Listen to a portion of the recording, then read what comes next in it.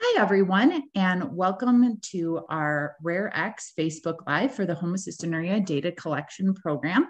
My name is Danae Bartke, and I am the Executive Director and a classical homocystinuria patient. I am joined here today by Pamela Penrose and Dana Hunt, and they'll be shortly introducing themselves.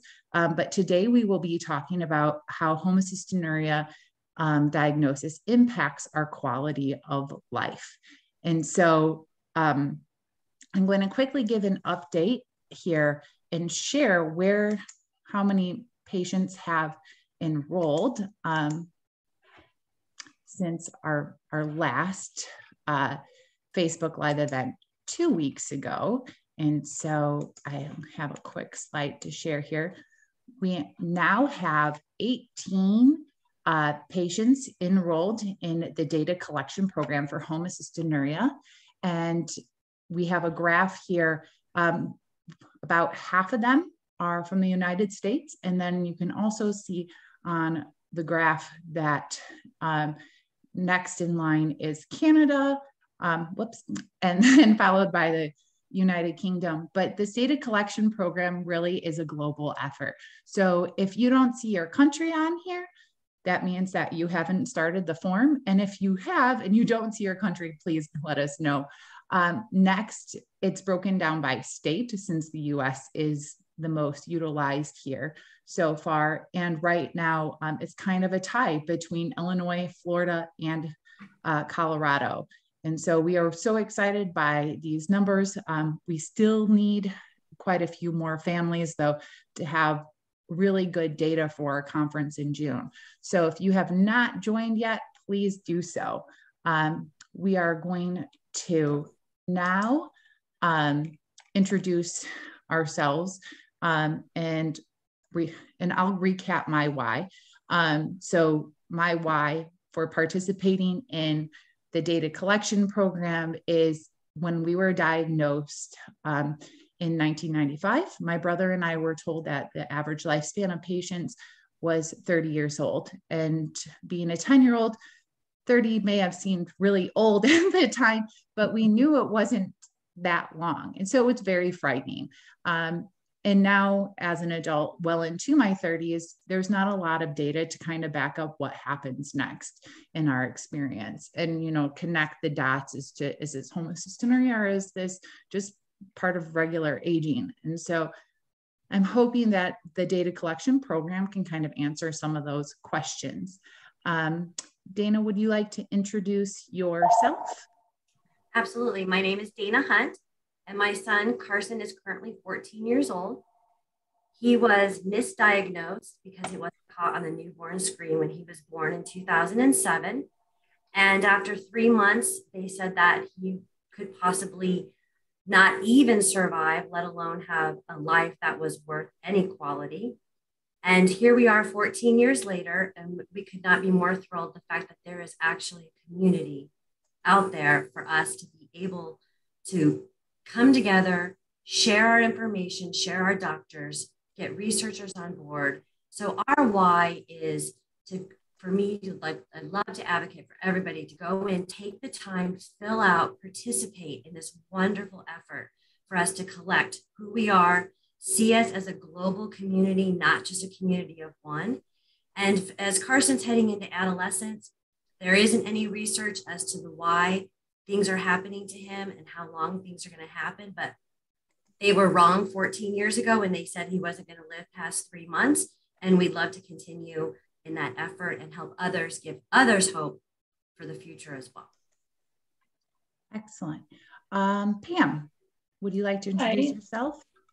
Hi, I'm Pam Penrose. I live in Carson City, Nevada. I am a patient with classical homocystinuria.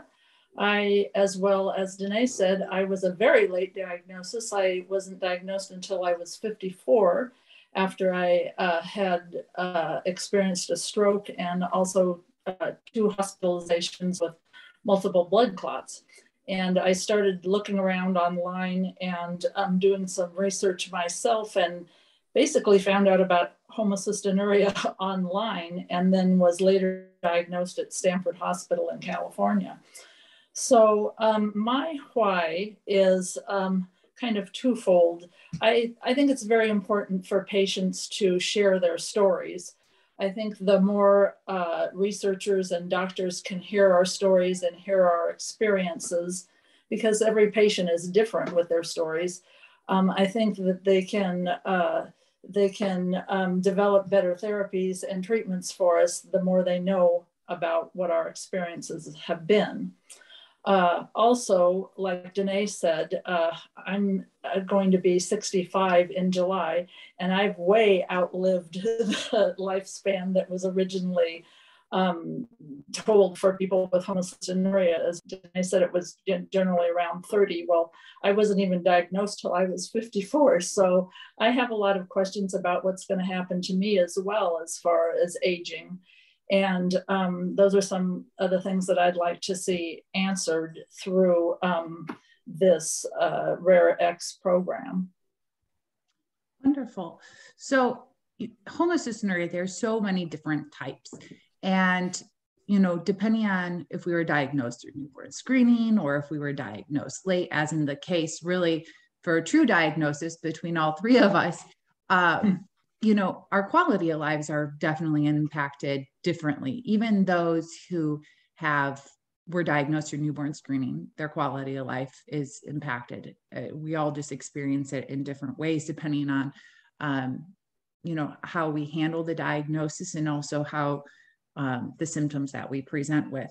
So today we're going to talk kind of in three categories. We'll talk about quality of life and how it impacts us physically. Then we'll dive into how it impacts us mentally and socially. And then we'll kind of close with the financial impact as well. All play a significant role in our quality of life. And so one of the things that we all discussed beforehand is the impact that homocystinuria has on the eyes and the role that plays on our quality of life. I'm going to kind of go first just because I'm already talking here, but the quality of life, in 2011, I had eye surgery that corrected my vision, which still to this day seems like really a small miracle, not a small miracle, a very large miracle. Still wake up waiting for like my vision to be bad again. But I now have 20/20 vision. But prior to that, my vision was terrible. And I started to lose my independence and ability to drive. And it was scary. Especially at night, the only way I could explain it is like night blindness. Nothing was clear. The lights just seemed amplified. And it caused a lot of anxiety. And so for me, my vision was a huge, huge problem, as it is with so many patients. And I couldn't keep up with the constant changes. Every single month I was at the ophthalmologist getting new glasses and getting new contacts and trying to find out a solution that led me to kind of seeing clearly, but nothing was ever working. And, you know, all these things kind of feed into the other points we'll be discussing later on, but insurance only covers one pair of glasses a year. Insurance also only covers one visit. And so when you're going to the ophthalmologist, they're like, well, we just gave you a new pair of glasses. We gave you new contacts. Why are you going again? And it made things really frustrating. So that's just one of the many physical things. But Pam and Dana can talk about their experiences with the quality of life also that the vision problems have caused. As a parent for Carson, they had originally told us that his vision loss would be progressive, and he's considered legally blind because he doesn't actually have any retinas in either of his eyes. He only has peripheral vision. But they thought that as the homocystinuria, CBLG began to increase and he began to grow, that he was most likely he was going to be completely blind. So as a parent living with that, waiting for, as I always refer to it as, when you look at the list, when you get on Google and you see what we're all up against, it's overwhelming. And the anxiety and the depression and not knowing where to go or turn, especially the fact that we have a community now, but 14 years ago, there wasn't. He was a solo party of one at a particular point. So they think, knowing in your back of your mind that something is progressive and watching your child try is awful. At the same time, when teachers and caregivers and professionals are just like, you know what, he's not going to see, he's not going to talk. It's completely a trial and error of finding someone who believes in what you believe in, is just not giving up on them. And that's where we were at with Carson.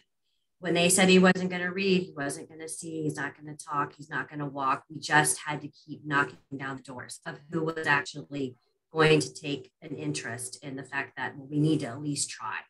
So our journey for him, he doesn't know that side, because we have decided to try and live our lives to the fullest, not letting this define him. This doesn't define him. This is just part of his journey.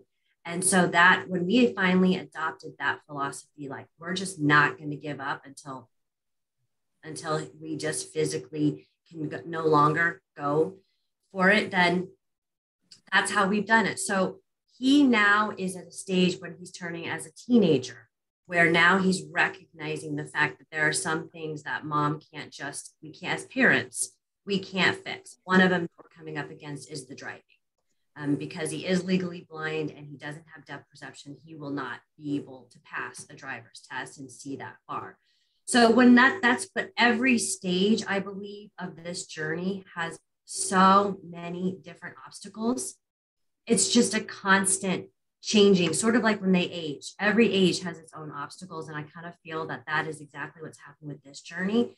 So we feel so blessed that we can help others who are starting out on this journey when it comes to how to take medications and how to navigate certain scenarios. We've been through it, trial and error, over and over again. So that's where we're at least feeling hopeful. We're hopeful for the rare X that someone will take a look at, because we're stronger in numbers. So we're hoping that the more we continue to get everybody on board, they'll look at us and continue to help us explore options for those of us that are in the teens and in our middle ages, and not just what's happening when they're first born.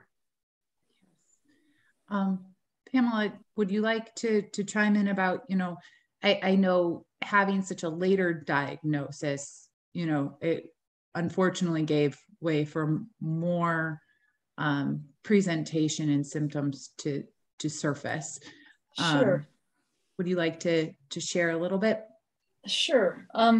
The first thing that my parents noticed when I was very young, probably around 2 years old, was the fact that I was having a lot of trouble with my eyesight. They just noticed that I was holding everything very close to me, and I was missing things that I should have been able to pick up, and so they took me to an optometrist originally, and as soon as the optometrist looked in my eyes, they automatically saw it, I think already by 2 years old, that my lenses had started to dislocate. And when they saw that, they said, this problem is really way beyond what we're capable of dealing with, and you need to find an ophthalmologist. So my parents then took me to an ophthalmologist, and they took a look at my eyes and agreed that my lenses had started to dislocate. And I started wearing glasses probably from about 2 or 3 years old. And I can remember that wearing the very heavy Coke bottle glasses and having very, very poor eyesight. I can remember at the time I was in elementary school, we lived maybe 12 blocks from the school. And at that time it was very safe for everybody to walk to school. And my mom always had my brother walk with me, and she never let me walk by myself because she was so afraid that I was going to get hit by a car or whatever, because I just didn't have the eyesight to see very well at all. And every year when I would start a new grade in elementary school, my mom would always have to go to the teachers and talk to them and say, my daughter's got very big problems with her eyesight and she needs to be in the front row, and make sure that she's able to see what she can see. And I did need to have some adaptations, things blown up in larger print, or I remember having a magnifying page that I could put on top of books to read and some minor things like that. But I was actually feel like I was very lucky in some ways because I was really able to function in school fairly well, despite my severe eye problems that I had. And then when I was about close to 12 years old, the ophthalmologist that I was going to had a protege that came into his office and was working with him. And the ophthalmologist suggested that maybe I should try contact lenses. And at that time, no one was wearing contact lenses at 12 years old. This is in the mid 60s. And so they decided to try that, and it was amazing, the difference. I could finally see leaves on trees, and I could read street signs and do all kinds of things that I was never able to see before. And it was just amazing. And at that time, when I got the contacts, I was corrected to, I think, at my best 20/25 vision. So that was just amazing. When I can't really recall what my vision was before, but it was pretty bad. And so I went along for many years with, like I said, after I got the contacts and seeing very well. However, I can also remember times in elementary school and actually in junior high and even in high school, being in PE classes and there being sports teams, and everybody was being picked for the sports teams, and I was always the last one being picked because I just always had terrible hand and eye coordination because of the eye problems that I'd experienced all my life. But really, like I said, for the most part, having those contacts, that was a huge change and for the better. And then later on, I really got along well with my contacts for a long time. But now that I'm in my 60s, I'm noticing that I'm starting to have quite a bit of trouble with my eyesight again. And it's really hard for me to tell if it's a problem related to the homocystinuria or if it's just a part of aging. Truthfully, I think it's a little bit of both. I also have glaucoma in my eyes that I've had for probably about the last 4 years. And I get a little frustrated sometimes with the doctors that I've been seeing. I live in a small town, and I try to get to the best people I can, but they're not always familiar with the ins and outs of homocystinuria. Definitely. I mean, they are able to help a lot with, I would say the general population, but having a rare disease, that kind of throws a different aspect into the mix of things. So anyway, right now, like I said, I do have glaucoma, and then I've had retinal detachments that I've had repaired, and I've had my lenses taken out. So I've had quite a few things that my eyesight has interfered with. Also, when it was my time to learn to drive at 16, I never felt comfortable, even though I did have my contacts and I was seeing better. But I think just I had grown up all my life not seeing very well, and I was always very afraid to drive. And I didn't actually even get my license until I was 22 years old. And I did fine after that. And I did well, but now I'm actually not driving anymore because the peripheral vision in my eyes is going downhill, seems like fairly rapidly.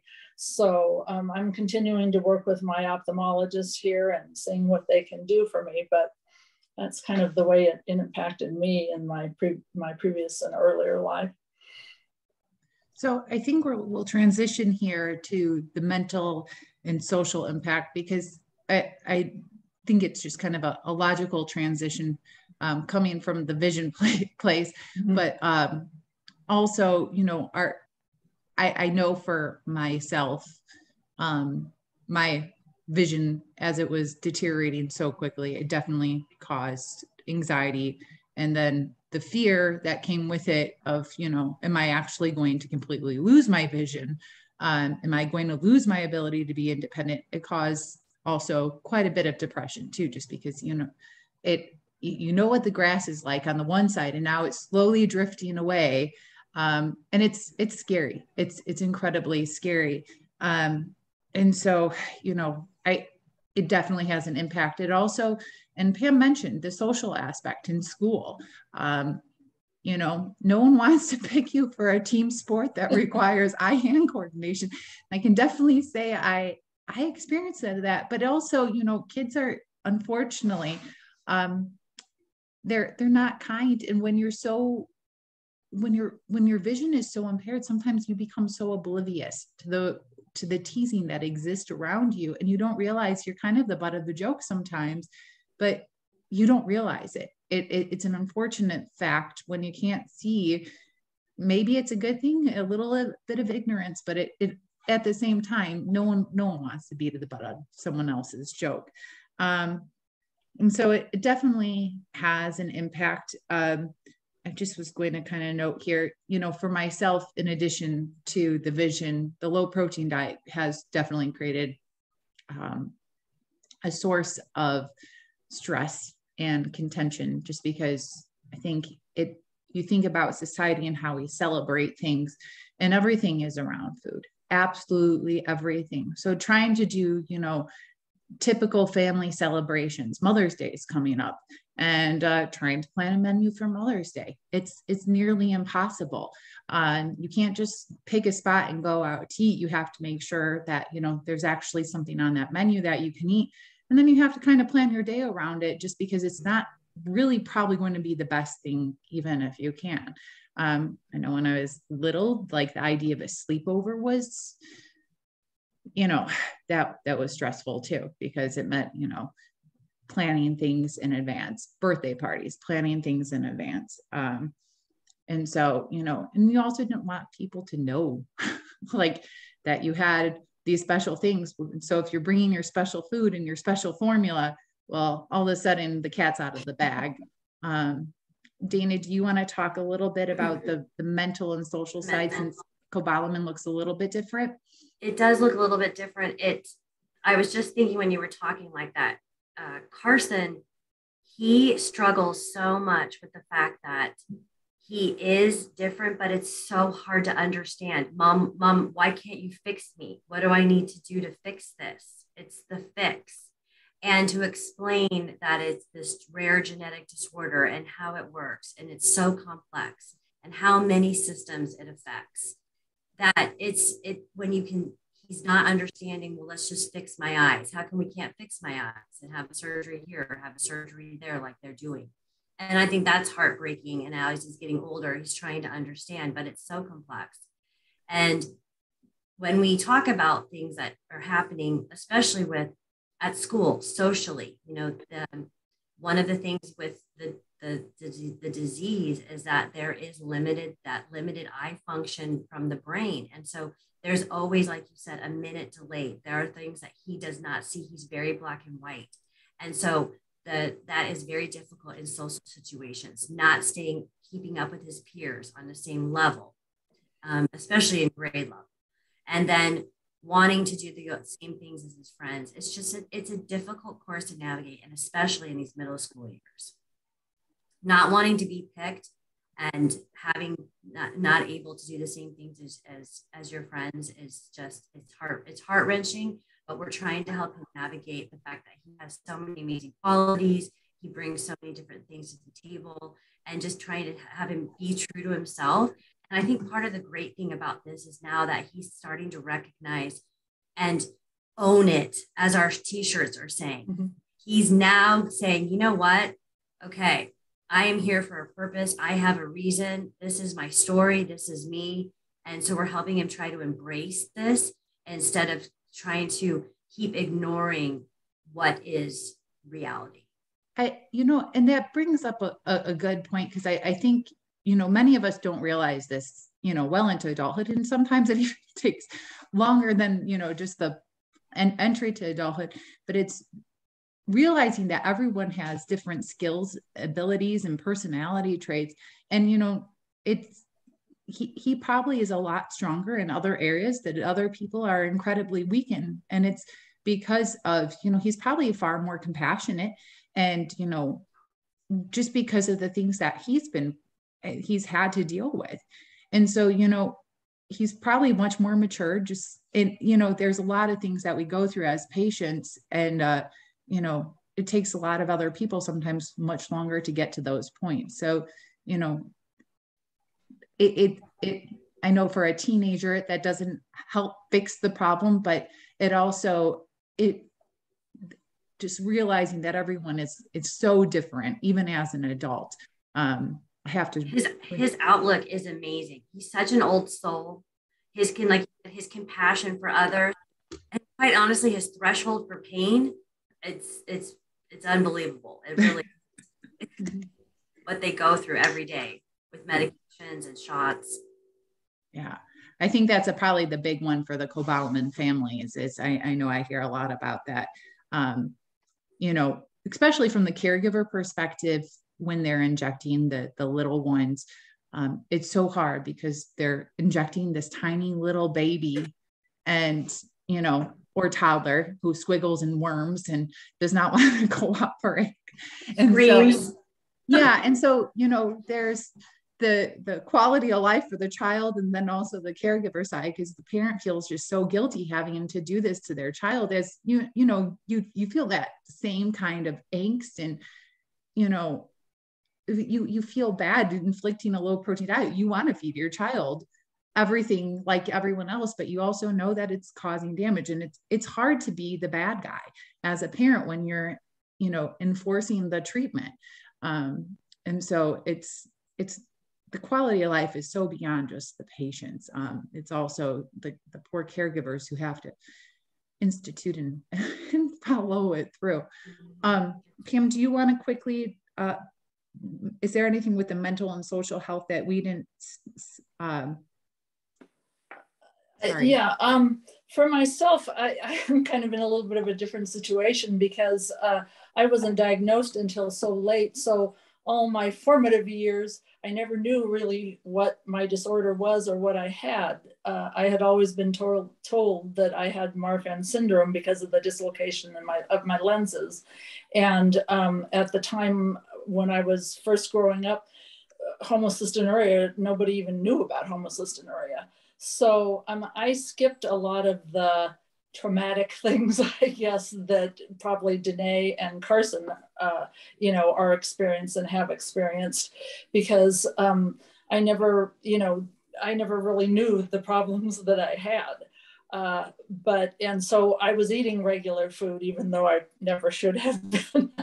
I was able to go to stay at people's houses. I was able to go out to dinner with my friends as I got older and eat what I wanted. So I never really had the experience of dealing with the social aspect as far as that goes. But after I was diagnosed, all of a sudden, the social aspect became huge because all of a sudden, and I've always been very open with my disability, and I don't really have any cause to hide it.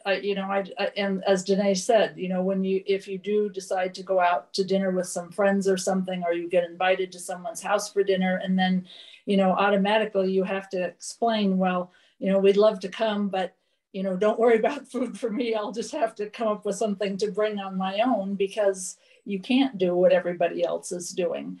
And I have a little swim group that I'm involved in now, and about once a month we go out to lunch. And the people I go out to lunch with, they've been great, and they've been really nice. And they always, try to plan a place that we can go to that I can enjoy something too.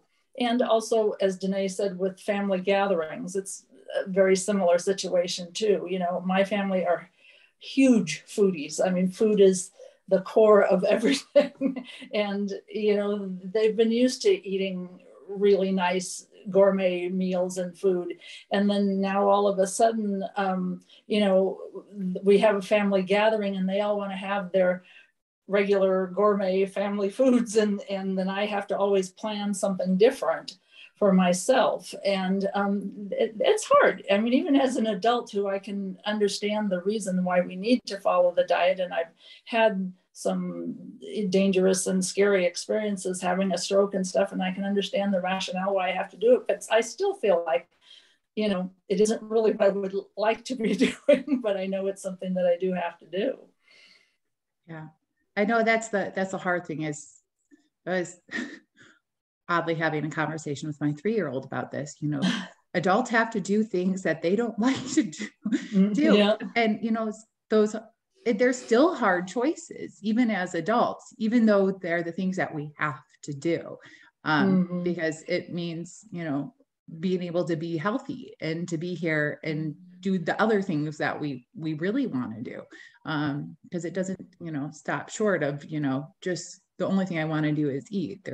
I want to be able to work, and I want to be able to, hang out with my family, and you got to keep yourself healthy for those things.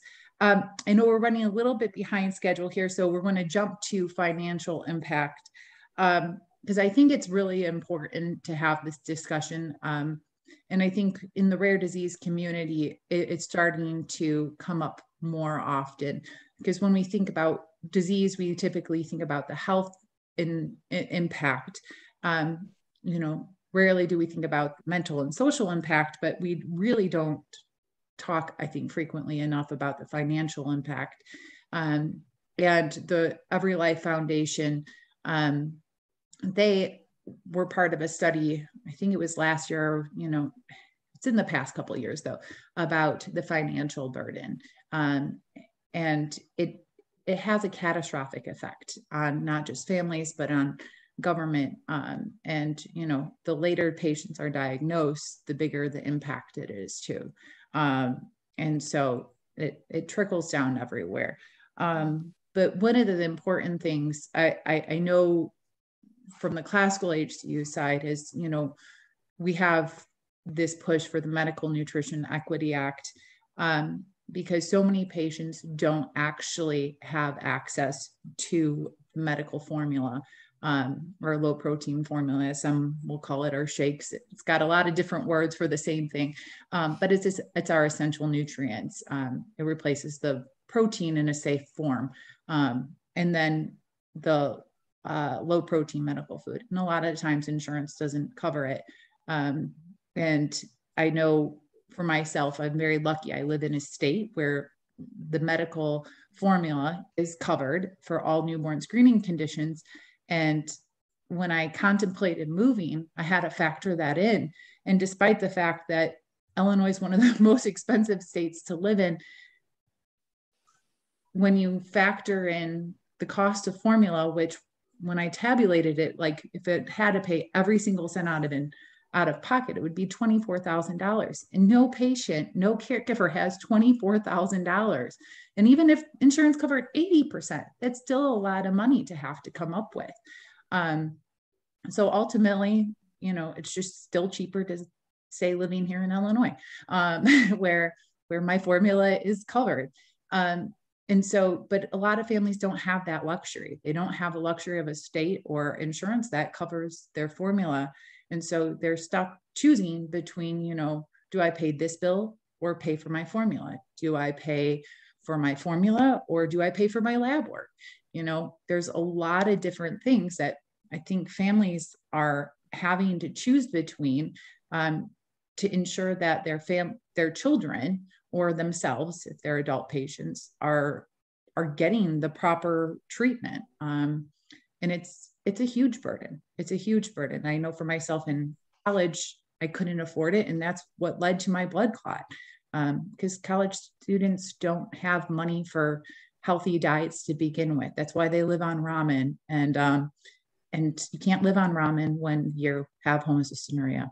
So it's really unfortunate that, the quality of life is so heavily impacted, and the financial burden is just so unreasonable when it comes to being able to afford the medically prescribed low protein diet.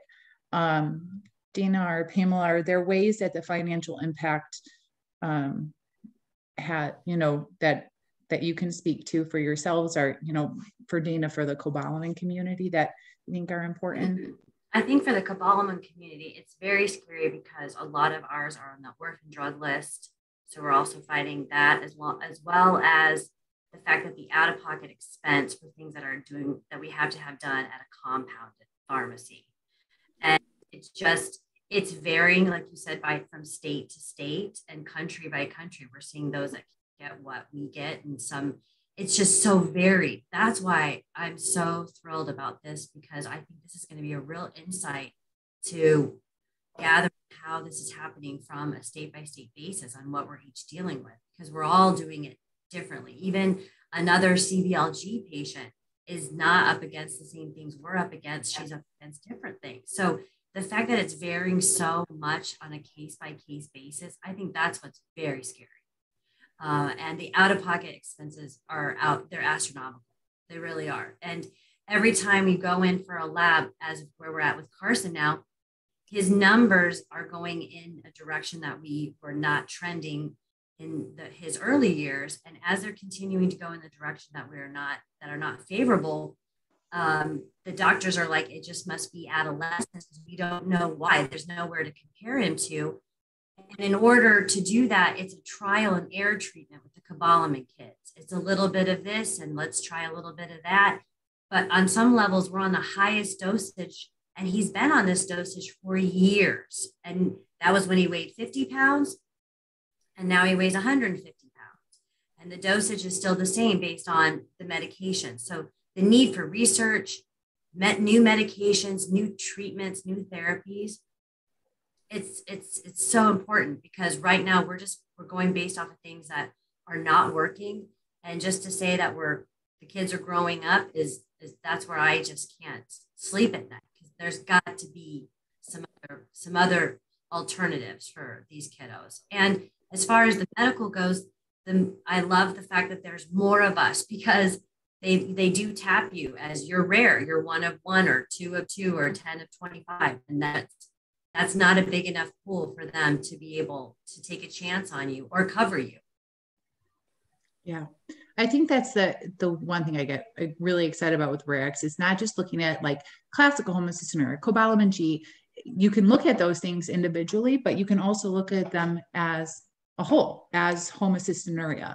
And I think that, when we're thinking about the future and developing new therapies, and really understanding how homocystinuria affects our bodies and systems, I think we need to kind of zoom out towards the whole landscape here and really be able to take a look. And that's what this data collection program helps us do.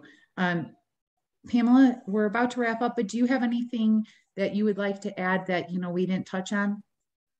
Well, I'll just add a few things on the financial end of things, and I won't elaborate in any great detail, because I know that you and Dana have also basically covered a lot of the bases. But in the state of Nevada, where I live, the formula that we need to take is mandated by state law, but that doesn't necessarily mean that the insurances are going to see it that way, because I had many instances over the last 10 years that my insurance company has paid for it for a short time, and then they would say, oh, well, we're just not going to pay for it anymore. They would always, we have a limit in our statutes for the medical foods, like the pastas and breads and that kind of thing. And that's a limit of $2,500. So once I would put in my claims for my formula, they would say, oh, well, you've met the $2,500 and that's all we're going to pay. Well, there's a separate statute that really is for the formula alone. And it was back and forth with the insurance companies constantly. And so my husband, who is retired now, but he was an attorney and he worked for the Nevada State Legislature, and he did bill drafting for them. So he decided that he was just going to take them on, and he wrote new bill drafts and presented it to the legislature, and was able to refine the laws that were on the statutes and on the books. And so then he presented it to our insurance company, and they had no recourse except to pay for it. And I'm sure they're really looking forward to the fact that I'll be 65 in July and will no longer be on their insurance, because they're probably tired of hearing us fight them, but that was a real victory for us, was, you know, and it wasn't just for myself, but it was for other patients with metabolic diseases too.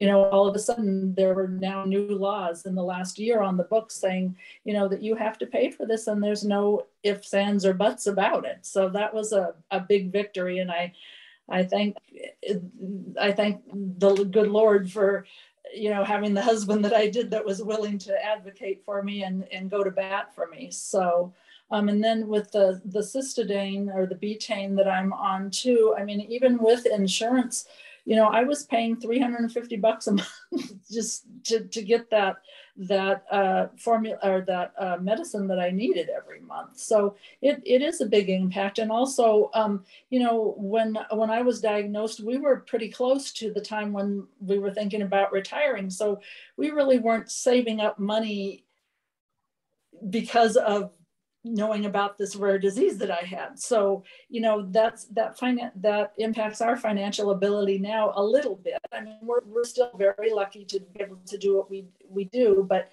you know, the financial end of the things that I have to pay for now, you know, it's not what we were expecting originally. So. Yeah, I think that's a really good point, is because when you're diagnosed so much later, you don't anticipate all those additional healthcare costs. And I know it's one of my fears, actually, if I get so lucky to be here then, which I have all anticipation of being here in my 60s and 70s, going to continue to do what I have to. But it is really scary about, you know, because I look at my own grandparents who are in their late 80s and what their healthcare is, and they're quote unquote healthy individuals. And it's like, well, what is that going to look like for individuals with homocystinuria at that age? You know, because our healthcare system is definitely not designed for aging metabolic patients, because 30 years ago they didn't exist. So, you know, it's kind of terrifying to think. So, you know, here I am in my 30s thinking about what it's going to look like in 60, trying to plan out retirement. I'm like, save, but also trying to, you know, be able to afford, you know, the healthcare costs that exist now too. It's definitely a lot to balance. It's so overwhelming. That's one thing that I think we all can at least relate to, the fact that it is so overwhelming. And where do you begin? Where's the priority for that day? And that's kind of what I have to say to Carson. And I say to myself, get up. Okay, am I going to spend 3 hours on the phone today on hold and check that off the list? And then tomorrow call the doctor. And then, I mean, it's just about prioritizing, you know, how we're going to navigate this. Yes, I completely agree.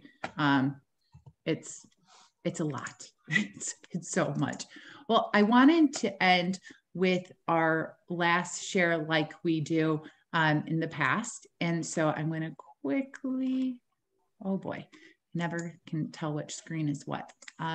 So my last ask is, and share is, so right now we have 18 participants enrolled, as we shared earlier, in the data collection program. I'm sorry, this is not the original picture I anticipated to share, but the program crashed. So we do have 18 patients now enrolled in the data collection program, and we are hoping still to have 50 by May 8th, which is quickly approaching. That's 5 days away. So if you've been on the fence about participating, or you've been meaning to register, and we really need you to take action now. We need you to go in and create an account. It's a really simple process. And the 2 surveys we're really trying to get families to complete are the health and development survey, because that will unlock other surveys and it gives us an idea of all the different areas of your body that have been affected. And it's not, even if you're not positive it's homocystinuria related, still check them off, because who knows, maybe it could be. And then the other one is the quality of life survey, as we have discussed quality of life today. And so please go in, create your account, get those 2 surveys completed. It really only should take maybe 20 minutes of your time to complete those. They go by really quick, because you know yourself well enough. It's not a math test where you have to like sit there and kind of scratch your head. should be pretty straightforward. And if you have any questions, just let us know. But we really are hoping to be able to fill up our little map here of our 50 little blue men. So we would like you to go blue and help us go blue for HCO. So yes, you can register at homocystinuria.rare-x.org. Thank you everyone for participating today and for joining in. And we hope you'll join us for our next one.